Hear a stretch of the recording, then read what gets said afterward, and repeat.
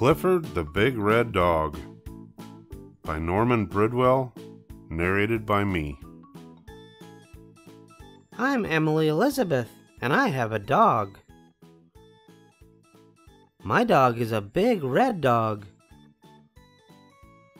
Other kids I know have dogs too. Some are big dogs, and some are red dogs. But I have the biggest, reddest dog on our street. This is my dog, Clifford. We have fun together. We play games. I throw a stick and he brings it back to me. He makes mistakes sometimes. We play hide and seek.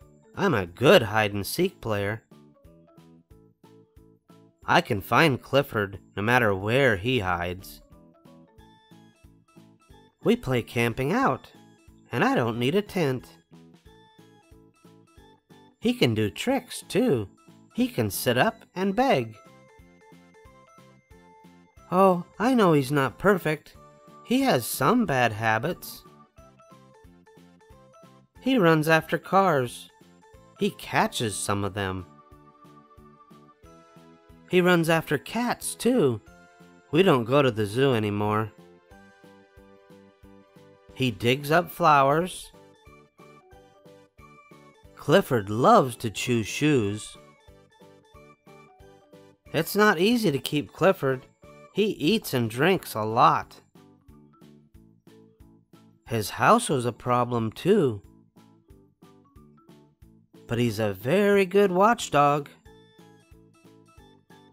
The bad boys don't come around anymore. One day I gave Clifford a bath,